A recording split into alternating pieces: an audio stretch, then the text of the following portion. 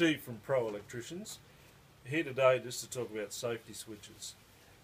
First of all, in our switchboards at our homes, we've got circuit breakers and safety switches. They may or may not look like this. A circuit breaker will provide you with what we class as mechanical protection, so that protects equipment basically. The safety switch is the one that's going to protect you and your family.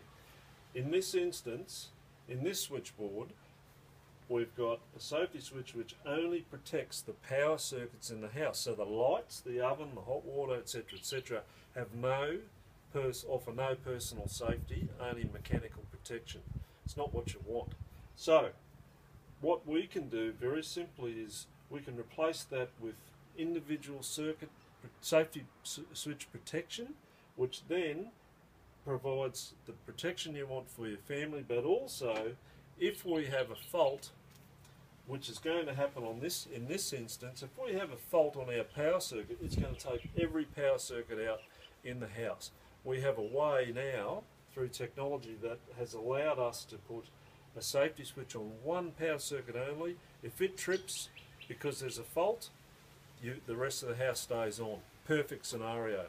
Love to talk to you about it.